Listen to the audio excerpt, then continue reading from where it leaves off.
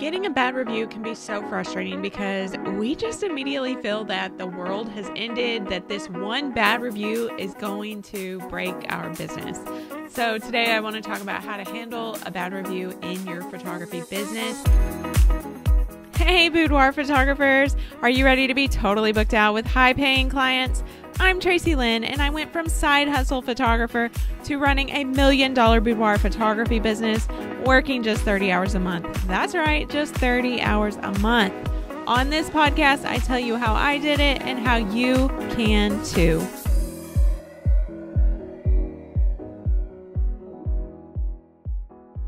Hey there and welcome back. I'm recording this on a Saturday morning. Next week, we are going to be out of town, and I just wanted to get all of this done for the month of May so that I could be ahead of schedule. So if you're watching the YouTube video, see me in a sweatshirt and glasses, that's why.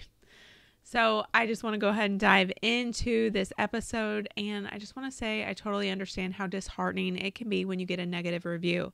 Right now, I haven't had one on my Google business account, but I've definitely had one through email. And I get that it's really frustrating. And it's just like we immediately feel that the world has ended, that this one bad review is going to break our business. Remember, it's inevitable to get a bad review. We're all going to have one eventually, whether it's a public review or behind the scenes. So regardless of where it's posted, it's important to respond constructively and professionally to criticism. As I built my business, my skin grew very thick. I used to hate criticism so much, but building a business, I realized that I needed to be open to it in a way that I never was before. Now, I realize this criticism isn't something that you're going to enjoy. I totally get that. When you get criticism, accept it with an open mind, even if you didn't actually ask for it. So I want to talk about how to handle a bad review in your photography business. So let's just go ahead and jump right in. The first thing that I want to talk about is the impact of reviews. So they are very powerful, especially in the boudoir space. Most clients right now are finding photographers through Google business profiles at this point. If you want to learn how to set up your Google business profile, I actually have a YouTube video I can link in the comments, or I'll link it in the show notes. Duh. I've been recording too many reels and YouTube videos.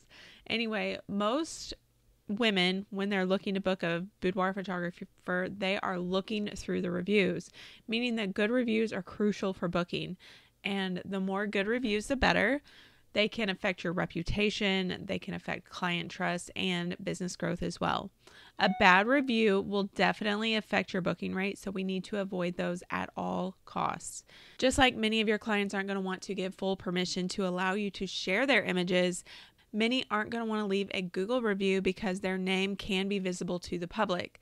So just be very aware of that before you go asking for reviews, and don't have your feelings hurt if somebody doesn't leave a review. It's not that they didn't love your services, it's that they probably don't want their information public. The second thing that I want to focus on today is initial steps after receiving a bad review. The first thing I want you to do is pause, process, and plan. Now, it is so important to take a moment to breathe and not respond instantly. I get that your first instinct is to be upset. I am always upset if I have some sort of bad review or even an email where my client is not exactly super happy. So I understand that you might be upset, but I want you to take a step back and just give yourself some time.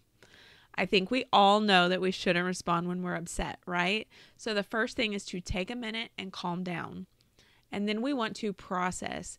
First of all, take the review seriously. Read through it. Think about it. Don't just go off the deep end saying that the client is wrong.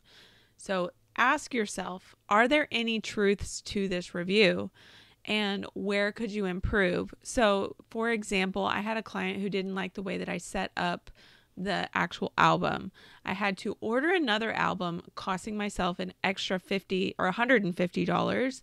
I ended up changing my process to include proof approvals after that particular client because it was a learning experience for sure. Because if I would have had proof approvals set up prior to that, I would have sent her the proofs, had her approval in writing, and this situation would never have actually happened. So once you've calmed down, then it's time to formulate a professional, calm response that acknowledges the feedback, offers a solution, and clarifies any misunderstandings. You can leave this on the Google review and then contact a client by yourself, like one-on-one, if it makes sense. Sometimes it doesn't make sense. The third thing that I want to talk about is actually responding to the review publicly. Some of the photographers I work with don't respond to any Google reviews except for the bad ones because they didn't realize that they should be responding to reviews. On the other hand, myself, I respond to every review because I want to show potential clients that I'm responsive and committed to client satisfaction. So I personalize every single response, but I especially would, if I had one, personalize a bad review. Make sure that you are avoiding defensive or overly detailed responses about the situation. I always tell my clients that they don't need to justify anything. Just stay professional, explain your side, and make sure that you are committed and you show that you are committed to your client's satisfaction. Most importantly, stay professional. I cannot say that enough. Do not let your emotions show on your Google responses. Hey, I write a newsletter every single week where I cover photography, business, marketing, strategy, industry happenings, client wins, and celebrations, and so much more. You can join today at rebrand.ly/newsletter to get ongoing advice and help with running your boudoir business and getting the freedom you deserve. Make sure you click the link in the show notes. Now, the fourth thing that I want to talk about is learning and growing from the feedback. You need to know how to use constructive criticism to improve your business practices, your customer service, and even your photography skills. Listen to what's in the review, analyze what you can take from it. So, for example, that client that I was talking about earlier, when she told me that she didn't love the album design, I went ahead, learned from that criticism, ordered a new album, made that right and everything. But then I went ahead and implemented a practice into my business so that this wouldn't happen again. So make sure that whatever you're doing, when you get some sort of criticism, make sure that you go ahead and implement something that you can use in the future so this doesn't happen again. The other thing you can do is, of course, seek out education. There's continuing education, mentorship, joining professional networks, courses, programs. Those are methods of growth. So early in my business, anytime I had any client issues, I brought them straight to my business coach to learn to handle them professionally and effectively and in the best way possible for my business. I really leaned into having that coaching in my back pocket so that I knew how to handle these issues in a professional way. Now, my coaching clients come to me with any of these issues. Most of my photographers that work with me have, for example, I had one photographer who had a client who wanted to reschedule her session over and over and over again. And so together we came up with a very professional response and dealt with that issue so that this wouldn't continue to happen with her other clients. And since then, she hasn't had an issue. So let's talk about some proactive measures to minimize future negative reviews. So first of all, let's set some clear expectations with clients beforehand. One thing that most of my clients have told me is that they feel very prepared, even though they realize most of my boudoir business, these are my boudoir clients, they realize that my boudoir business is very automated, yet they still come to the session feeling very prepared and like I've contacted them, I've talked to them as much as I needed to and as much as they needed in order to come to the session prepared. They end up coming to the session knowing what's going to happen and when. They know each and every step because it is laid out for them. And they're not surprised at all at the price list, and they are fully prepared to spend the money on their images because I have laid it out on the website and in all of my marketing. I've set those expectations, and that's what's important. Set those expectations before they walk into your studio so that you can avoid those negative reviews. From my experience, negative reviews typically come from clients who were shocked during the session. Maybe it's pricing, maybe it's how the session was going, but they were shocked during the session. And that's what led to the negative review, because they weren't fully prepared. The value of following up, like surveys, feedback forms, post-session, that is so important. This will help you catch and address any issues before they turn into public reviews. So if you want to take this a step further, then you can do a follow-up survey or a feedback form after a session. Sometimes your clients just want to express what they felt or what they didn't expect during the session, so that for future reference, you know what they weren't fully prepared for. The only place that they feel like they can do this is in a review, so that's where they leave that negative review. So what you want to do is be proactive. Ask for the feedback in a form so that you can catch and address those issues before they become a public review. Now, if you only get one thing from this episode, I do want you to understand that constructive criticism is something that you need to learn to handle in business. It was hard for me at first, but I did eventually understand that not everyone is going to like everything about your business. Not everyone is going to like you, unfortunately.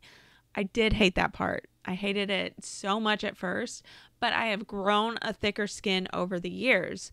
So maybe you need to take a step back from that review, and maybe take a step back from your business for just a little bit, come back with a clear head and an open mind maybe the next day. Then you can look through that criticism with an open mind. So let's be honest, sometimes a review is coming from someone who is just negative for no reason. So make sure that you can distinguish between constructive criticism and just baseless negativity. Constructive criticism is something that you can actually improve in your business. Negativity, like that would be a client who is just unhappy. They're just an unhappy person in general. So most of the time you can actually tell the difference. Something else that's very important is maintaining your mental health. When clients are negative or you have a rough week, then it's easy to get down on your business, feel stressed, and just want to totally give up. You're going to have weeks like this. So just make sure you push through. Don't give up all that work that you've worked so hard for. Instead, I want to recommend that you focus on the positive aspects of your business, the things that you love, like showing women how beautiful they are, seeing your artwork in prints, realizing you're building the business of your dreams. Look at your bank account and see the freedom you've created for yourself. When you're having those bad days, make sure you're looking at the positive. So, are you ready to create the kind of business that allows you to get these amazing reviews and have them coming in like crazy? The kind of business that also gives you the freedom that you wanted in your business? If so, Six Figures Simplified is the program you need to check out. It's a group program where I hold your hand and help you build the business of your dreams. My photographers inside are growing their business at an insane rate while still having the freedom that they've always wanted to spend with their families. They're creating time and money freedom to live their lives the way that they want. So if you're ready to change your life and business for the better, be sure to DM me 6FS on Instagram. You can find me at It's Tracy Lynn. We can chat, no pressure. Let's see if this is right for you. This group program is my baby because I've seen the results it's helping photographers achieve. So I'm going to link my Instagram and the program in the show notes so that you can check it out. Thank you for listening to this episode of Sustainable Freedom with Boudoir Photography. Please be sure to rate and follow so that you never miss an episode. They drop every Thursday and they're always full of super actionable information for you to apply right now in your boudoir business. Until then, make your next shoot your best shoot.